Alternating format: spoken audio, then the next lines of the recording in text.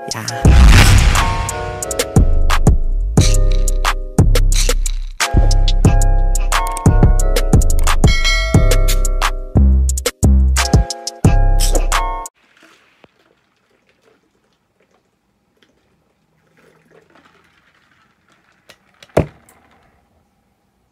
What's good, YouTube? It's your boy Nas, and I'm back with another. I look tired, yo. What's good, YouTube? It's your boy Nas, and I'm back with another video. This one is actually a very special video.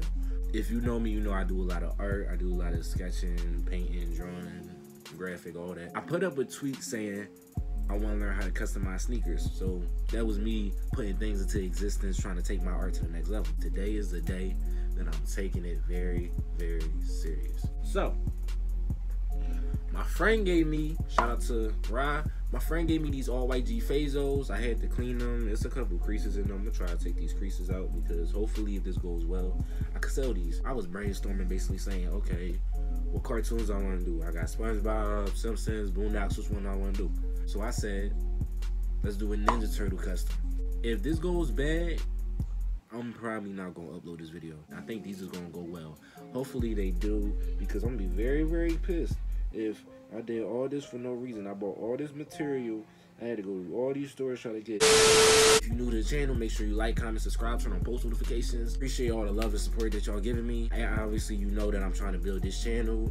So yeah, enough talking. Let's get into the video.